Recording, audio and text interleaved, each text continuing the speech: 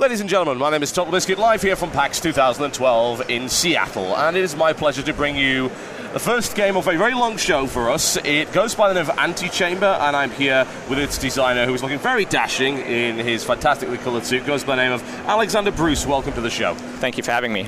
All right, so what is this game all about? Oh, right now you're right at the start, and I'm not going to say anything because this is a game where first impressions matter. All right, well, that's great, considering we pretty much do first impressions. So we've got controls over here, right, and also what appears to be kind of an interactive options menu. Very cool. All right, so controls, WS and D, shift to walk, space to jump, interact with the chamber, and look around. Well, that seems simple enough. Every journey is a series of choices. The first is to begin the journey. Yes, I choose to begin the journey by clicking on this. There we go. All right, well, it's a jumping puzzle, so I might as well quit the game right now because I'm terrible at these. All right, let's give it a shot. Well, that did not go well for me, unfortunately, but it turns out that is not a failure state, it seems. Would you even tell me if that was actually possible? You wouldn't do it, would you? I know how you are. We'll see. We'll see. Maybe we'll come back there later. This game is about messing with your mind, so you've very much described it. So what we're doing right now is we're untraining expectations that have been built up over 20 years of playing games. You know, straight away you tried a jumping puzzle, it didn't work the same way as it would in another game. It's not a tutorial, but we did learn that we can't die. Okay. And that wasn't a failure state. We just found somewhere else to go. All right, well, let's head on through this. Very interesting graphic style that you've got going on here. Why did you choose this? I suppose you could say it's a very simplistic color layout. Mm-hmm. So the further that we progress through this game, we're going to encounter a whole lot of situations that start messing around with our psychology. And if we've got too much textures and high-res graphics and etc. around the place, then we're going to be missing out on all of these key details that help us pick up exactly what's going on. Why, oh why didn't I take the blue pill? Oh, it could go that way. You know, this has already gotten me into this psychological state where I'm like, what does he have planned if I go up? You know, this seems a nice and friendly blue, upwards, that's good, right? Yep. So you know what, I'm going to take the red path instead. Excellent. But it could just be a double bluff. You really wanted me to take the blue path. Let's continue the same route. We're going to take the red path once again. Why do I have this funny feeling that I'm going to be going down the same stairway over and over again? There's a sign on the wall that you're running past that may give you some information. Let's find out. Okay. Well, that's suitably cryptic. Let's go right then. Take a right turn, another right... Oh, Lord. This is true, it doesn't. That's a fair point. So, this is already messing with me, honestly. I suppose I've got to ask you as a developer, what kind of possesses you to make a game which is certainly non-traditional, to say the least? So, I've been playing games for a long time, and I play a lot of puzzle games. What if I go backwards? I also play around with a lot of physical puzzles, and there's a disconnect between the kinds of puzzles that you're going to get in a video game versus just picking up a random piece of metal with string on it on a shelf and trying to work it out there. And I wanted to try and communicate more of the physical puzzle style of thing where solving it is the puzzle. Once you've solved it, it's 5 seconds. You know? Whereas a lot of traditional game puzzles are you'll run into a room, you will mentally work out what you need to do, but then you have to go through the motions, which is why when you watch some of your videos, you can end up failing at puzzles because even if you do understand them, you then have to go through the motions, and there's another failure case there. Sure. All right, well, I pressed escape, which then got me back to this menu right here. Assuming there was kind of nowhere to go. Do I go... what happens if I go back to this? And if you look down there, you can see what happened as you ran across. What? What? Are you some kind of crazed psychotic madman looking to destroy the world of gaming with this logic? I went to Japan, and Japan, follows its own logic. It's very different to Western logic. And what people are experiencing here is very similar to how I felt walking around in Japan, trying to understand how to do simple things. There was a reason that they were set up as they were in Japan, cultural reasons, but I didn't understand them, so therefore I had to go through and learn the language. Interesting. Now, that appears to be slightly bouncy. Well, that's to wonder why. Can we head back up the stairs? Yes, we can. I think it's weird because I'm known as being incredibly bad at puzzle games. I think I'm probably better at this one than I am at most. Again, it's a very different style of puzzle game. Universally, whether you play games or not, everyone will play this game the same. People who do play a lot of first-person shooters end up playing it worse than people who don't play games at all because they have more preconceived notions as to how an FPS works, and they have more that they have to unlearn. Certainly. All right, well, that is apparently stairs, even though they're upside down. All right, fair enough. Well, that was on the roof. It was another constructing staircase underneath your feet. Oh, okay. Of course. Why would I not expect something like that? Well, this is a game where observation is important, so even if you didn't pick it up there, you're going to encounter other situations where if you're not paying attention to that, then you're going to deal with the puzzle then. Fair enough. Well, I know that there was a staircase there. My preconceived notion says that this is trying to kill me, but I'm going to walk through it anyway and take the risk. There we go. Which leads me to see what appears to be glass, which I cannot break, but I could just go around it. Fair enough. That's really interesting, actually, because if I looked at that, from that angle, it's pretty hard to actually see that, and that is, needless to say, also deliberately designed to fool you. Yeah. Okay. Fair enough.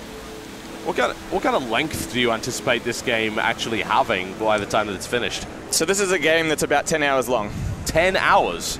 It depends on how good you are at puzzle solving. Okay. People who are amazing at just jumping in and understanding the logic and shifting their mindset back and forth between lateral thinking and logical thinking have been able to blitz through it in 3 hours. Okay. The average person is more like 8.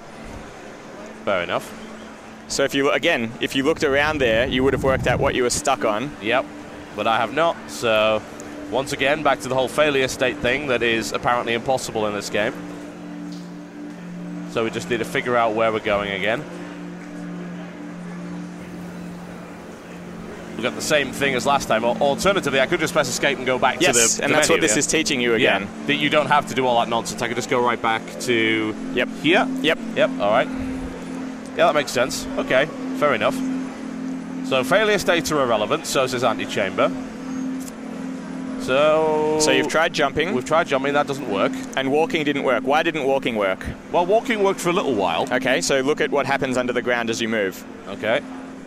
So I get a platform and then a staircase. And then I muck it up. Okay, never mind. So that's okay. We can go back to where we were, which was here. Yes. Yep. So we do get something. And then we get stairs to the side. And we know that jumping doesn't work. Yeah, I assume that jumping is going to make the platform disappear. Yes. Okay, so let's continue to move this way. Which also discovers us a path to the right. Because there's only a half wall and it doesn't extend the full way. Of course. And this is a duck. Is it? Don't ask me that. That's a highly philosophical question. No, I'm not look at it prepared to again. deal with. It's... I still see a duck. Is it a duck? Is it... When is a duck not a duck? It's a duck rabbit. It's a duck... Oh. If I turn my head this way... Yes. I just saw... This is crazy. All right. Okay. So, if this game doesn't do well, are you looking to actually start a career as an evil genius by any chance? I think this game has a good chance of doing well. I've entered every competition that exists, and I've been nominated or I've won every one of them, so... That's not a bad little record, is it? Is it just you working on this game? It's me doing all of the design and programming and the art style that you see around the place. I also have an illustrator for the signs, a sound designer, a composer, and a modeler. Okay, fair enough. All right, well, first we need to identify what the problem is. Well, the problem is that the bridge seems to be appearing and disappearing at a regular instance. Is it regular? It's not regular, is it? No, it doesn't look regular. Is it a timing puzzle? It doesn't appear to be. Then get across. What makes it disappear? That makes it disappear. It disappears if I move too quickly. Yes. So we have a walk button on shift. Yes. There we go. We can do that. You see, I like this game. This works with my broken mind. No other puzzle game does. Well, it's half puzzle, half exploration. Yeah. So people who get a little bit flustered by some of the puzzle things will continue exploring and finding interesting, scenery Solutions, around the place. Yeah. Okay. Moving through a problem slower may help find the solution. All right, well, the first thing to do would be to move through a problem quicker to find out why it stops you. Yes, that's certainly one way to do it. Yep. That says up, so we need to go up through here. The question is, how does one get there? Explore the environment and find out. So we have keys. So that does not activate if I move perhaps too quick. We can try moving slowly. It activates if I move, actually slow up quickly, actually. Just to move this section along a little bit, this game is actually a Metroidvania. Okay. So what you're seeing now, these 3 puzzles are things that you can't solve yet. You've sort of found an area that you did solve some things, so you did find some new areas. Yep. But you do encounter things that you don't understand. Okay. And so at times you may need to turn around and see what else is around. Okay, sure. So this is, well, we're going to go back this way. Oh, yes, of course, we could just drop down here. There is no failure state. Yes. All right. Let's just...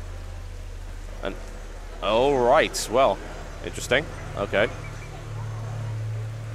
I can't imagine that these were just put here for the sake of it. No, they weren't. Didn't think so. Well, am I in the same place or in a different place? I appear to be in a different place, so let's go in this direction and then head over here. And what do we see? What don't we see, more to the point? All right, so that's a pendulum that says life. That is indeed life ticking by. Oh, I see. You're far too clever for game design. You need to get into another industry. And this is indeed a 4-dimensional art gallery. Right, obviously. What else could it possibly be? Now the question is, why is this here? I take it personal whimsy is not something that comes into it. Well, it is a nice break from some of the puzzle solving, but everything in this game exists for a very good reason. That appears to be some kind of angry techno badger. Everything exists for good reason. 4-dimensional. What does it train you to do? Look at problems from different angles, see what we can find, and move in here.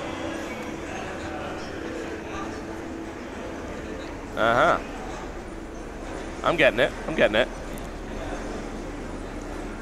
So with that puzzle, for example, traditional FPS players, they're not used to looking around at things, and so they're going to get stuck at that until they, run back and be like, what did I miss? Yeah. That's fair enough. Well, okay, well, I don't think I missed anything there, but we have 2 possibilities. Let us go directly ahead. Takes us left or right. We'll take left. Which takes us right back to where we were in the first place. Where did the other one take you? That's a good question. Well, we have to go right back in here. And we just gone around a circle, haven't we? That did just take you in a circle, yes. Okay, well, let's go right and then right again. That's going to take us in a circle. Left. Now I'm horribly confused. And that's the start. That's the start, yes. I remember that combination of those 3 colors that indicate that is the start. Yeah, let's go left then. Which is also the start.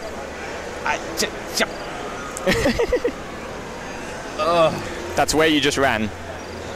Yeah, I suppose it is, yeah. You just did it again. Okay, so another thing I suppose I have to throw out of the window is my preconception of common sense navigation. Well, you've already had that thrown out of your way when you had the staircases at the start. That's very true. So what this one is teaching is it's teaching people not just to try and brute force, forwards is always forwards. Yeah. And so this is where FPS players would get really stuck until they stop, slow down, think about things. They've just done a puzzle that told them about observation. Okay. Well, so let's try and work our way through this. Okay, well, let us observe then. So we know that this is not the same area because it has a different color on the wall. Yes. Okay. If we go in this direction, we do end up back at the start. We end up back in the start.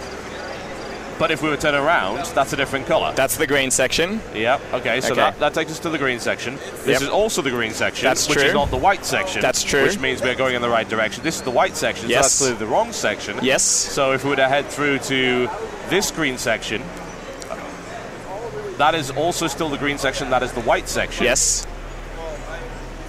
So keep following the green section, one would assume. That's going to take us back to the start.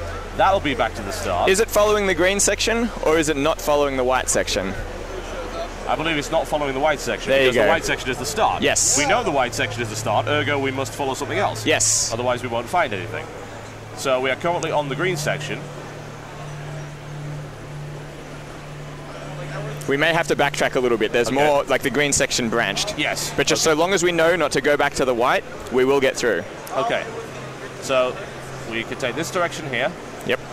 We'll continue on the green section, still on the green section. That's going to take us back to the white section. But this will take us to somewhere new. That's motivational. I like that very much. Okay, so what is this? That's just arrows. That's just arrows. All right. Okay, fair enough. Okay, well, let's continue going in this direction then. This is going to be around a circle, isn't it? Forever and ever and ever until we find ourselves a dog. Leave us running around in circles. Okay, so let us choose not to run around in circles. Let's choose to do something else entirely. The question is what? We could walk. Well, that's just going to take you through the same section slower. Slower, yes. Of course. Yes. This, I guess, is the problem for a lot of puzzle players. Like, they try to be too smart. Yes. And then they suddenly realize, no, this just makes me an idiot. This is exactly a game where overthinking a problem will harm you more than stopping, stepping back, seeing what the puzzle gives you, and then approaching it from there. Well, there are a couple of possibilities, one of which is to go the other way. We could go backwards, which will result in... This is where you came from. Yes, exactly. We could go the other way. You could try that. Which is resulting in the same problem. Does that loop back to the start if you continue going? Did you only get halfway? One would think that you would, but it would appear not. There could just be more of these. There's something happening here. The question is what? Are we looping inward? We are. Space was shrinking. That's just too... Fair enough. Let's head in this direction. We're going to have a couple of minutes left on this, unfortunately. Excellent. But that's all right. Okay, so that's closed off. That will not let us through. And it has teleported me to an entirely new area. Okay. That's a button. Or is it? What is it? Okay, if we look at that, what about if we just don't look at the door? We don't look at the door. You can't miss the bear. There we go.